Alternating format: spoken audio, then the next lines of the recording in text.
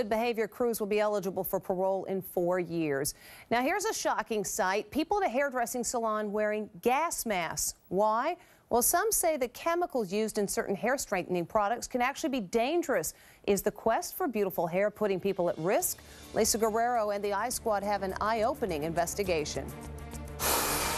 Why are these New York hairdressers and their clients wearing gas masks? That's right, gas masks when using a popular hair treatment.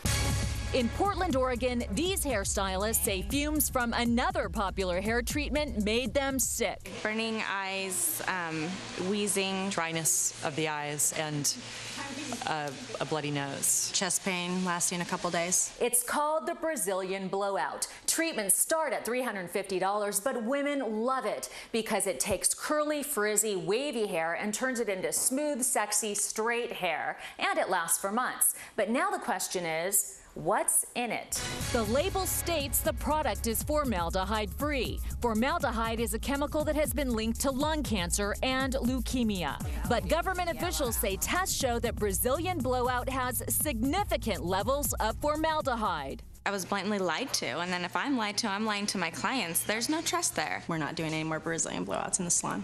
Many salons across the country have now stopped offering the treatment, which takes 90 minutes to apply to the hair and is then heated with a blow dryer and flat iron. In New York, salon owner Mark Garrison no longer uses it and now even requires his stylists and customers to wear gas masks for similar types of treatments. I care. I'm going to take every effort to create a safe environment if we're going to do this stuff. Is Brazilian Blowout safe?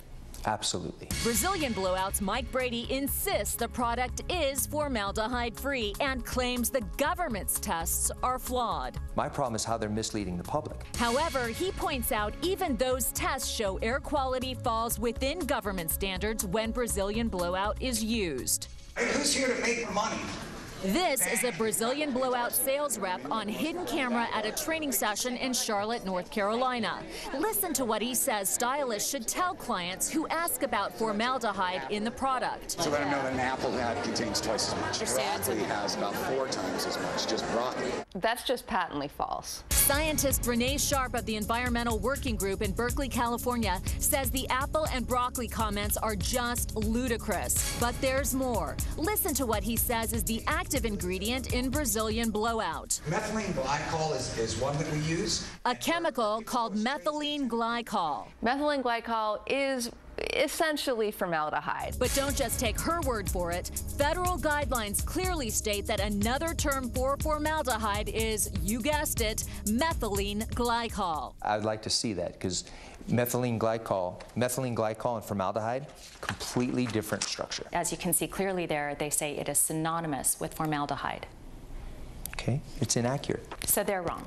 They are. What would you say to those consumers that are concerned about Brazilian Blowout? Call up your stylist and make an appointment.